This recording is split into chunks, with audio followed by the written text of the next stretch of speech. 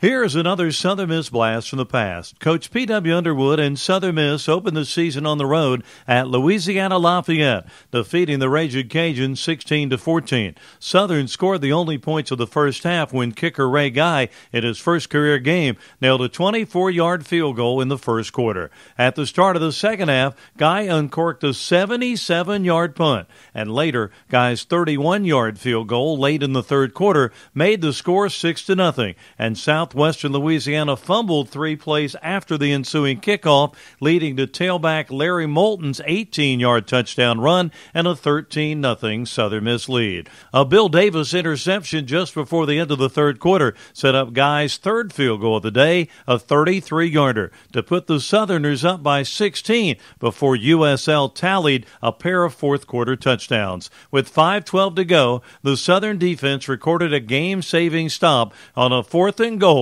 from the Southern 1-yard line to preserve the win. The debut of Ray Guy and a 16-14 season-opening victory on September 12, 1970 against Louisiana Lafayette will always be remembered as one of the Southern Miss blasts from the past.